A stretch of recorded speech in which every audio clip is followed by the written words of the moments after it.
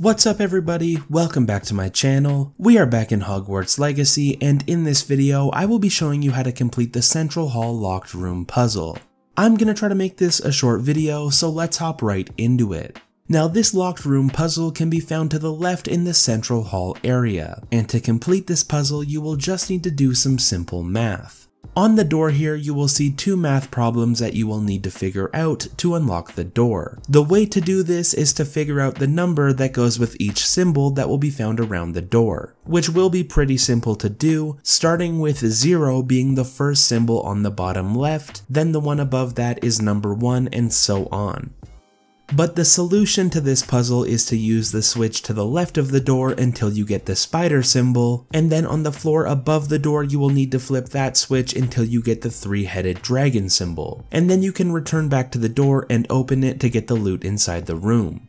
And that will be pretty much it. But before this video ends, I just wanted to let you know that I plan on creating a ton of videos for Hogwarts Legacy on this channel. So if you enjoyed this video and found it helpful, and want to see more videos just like this one, please consider subscribing to this channel. But anyways, I hope this video has helped you and thank you for watching.